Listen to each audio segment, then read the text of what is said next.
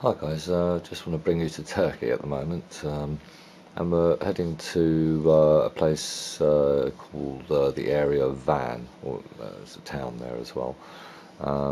Just north of that there's Muradai, I hope I pronounced that right, it's in the top right hand corner there, just out on the E99, a little ways from the lake. And if I can just say that where you see all these red dots, I believe are earthquakes, and the latest one being here. And this, if I just take you over to the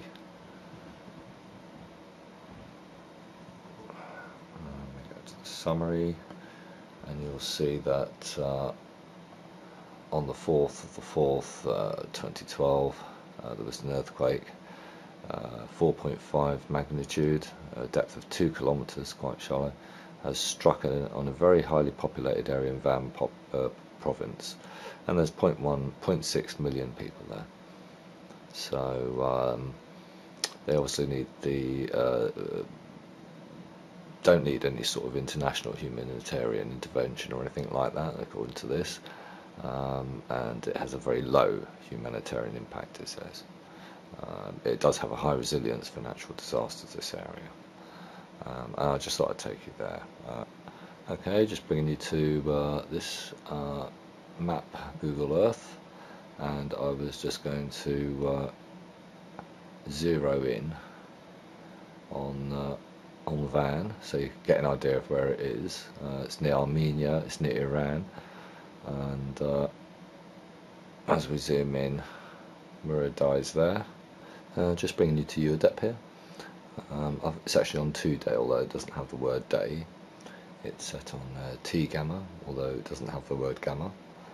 And I'll just take you down to the purple spot there, which you see is more than 0.4 microsievert, or 400 nanosieverts, just to show you that. If we come across to Turkey, and we're in the province of Van, and we've got Muradai just at the top north end of the lake, and I'm just taking you into that.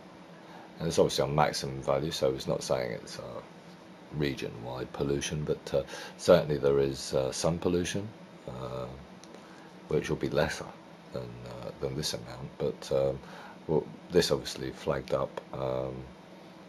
The only thing I can think of is Muradai University or something of that nature, but the sort of hazmat warning didn't say anything about there being a nuclear facility nearby to worry about, but there has been a release.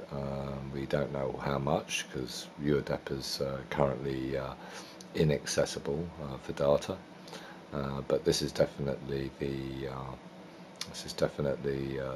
a problem. So I thought I'd take you to there. So we're in Turkey.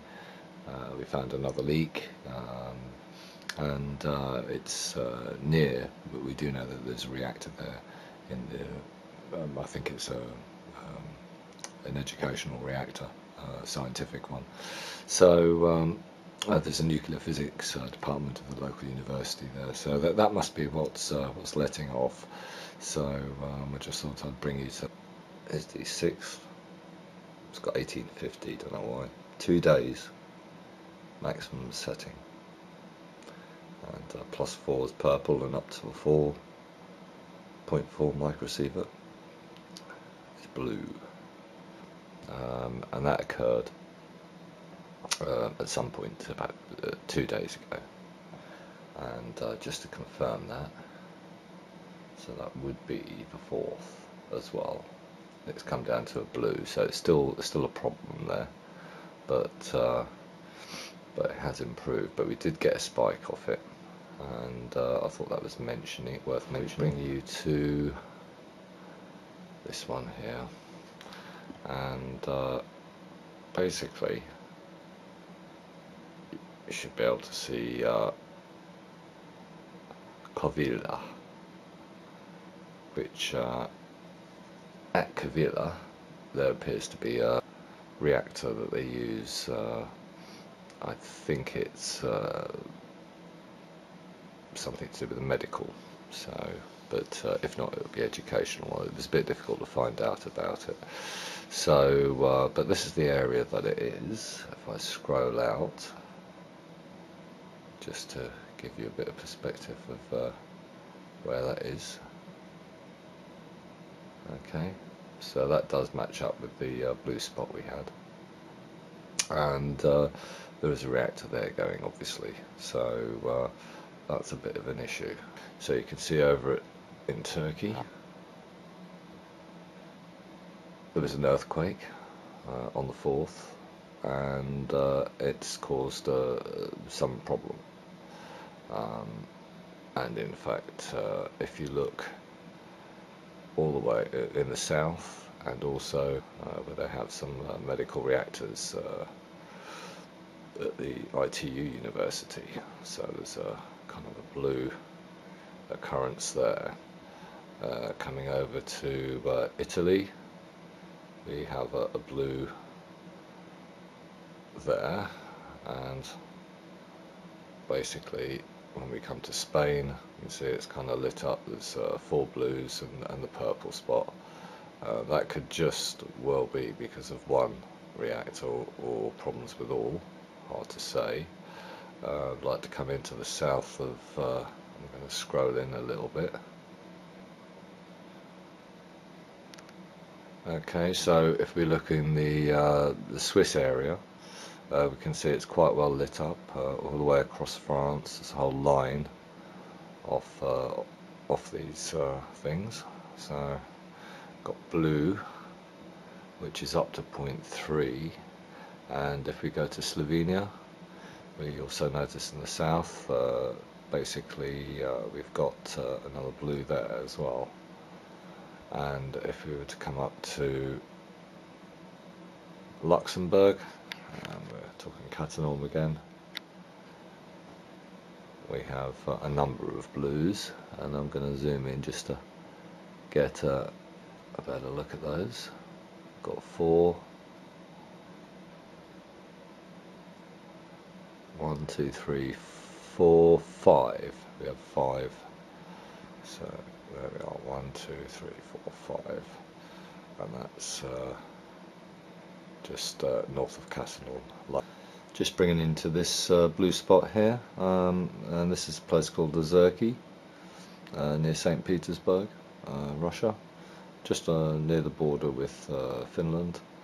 And if I was to just bring you over here, you can see Ozerki there, and it's kind of blurred out this, which kind of leads me to think it's kind of a military thing. They do have some military establishments up on the border with Finland there, but it's Ozerki and it's near St Petersburg. So we come over to the map again, and I'll just bring you over to this island here. This is the island of Ireland. So basically it's just picking up something. Hard to say if it's European pollution or whether it is you know, from a Finnish or Swedish source. Okay, so we sort of have an overview there of what's happening. So basically pretty much the whole of South Europe, and I include from the most eastern part of Turkey to near enough the most western part of Spain, and heading north. I mean, basically it's you've got Russia, St Petersburg, there's a monitor near there going off, and another one on the other side of Finland. But it's very hard to say. We know the strong winds went shooting up towards the Gulf of Finland, so what's causing those blue sort of lights? Is it local, or is it something that's been brought in from Europe, from Sellafield even, to be more specific, and maybe Oldbury and Hinckley and La Hague. La Hague is one of the bigger emitters of emissions. But we have medical reactors going off as well as and scientific reactors going off, as well as a possible military establishment near St Petersburg. But in fairness, that may be being triggered off by European. Let's see what we got here. Oslo. We had a switch off here. So yep, there's the switch off. And that was on the 13th, maybe the 11th, 12th. So around about the end of the 12th, we started having switch offs, but as you can see, it didn't stop the increase. There's a nice steady increase there, which takes us up to about 0.13 microsieverts from a low of 0.1, and we go to the historical, and all of these are after post Fukushima, so they're higher. And as we go along the spikes, if you look at my earlier videos, you can see what the earlier values were, pre Fukushima. Lots of switch offs there. Managed to get it down, but once again, big rise.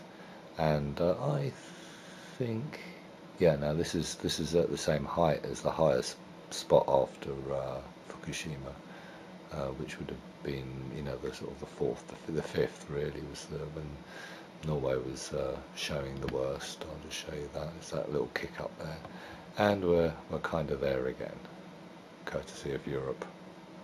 You can see the whole increase there is Europe, and that's just a.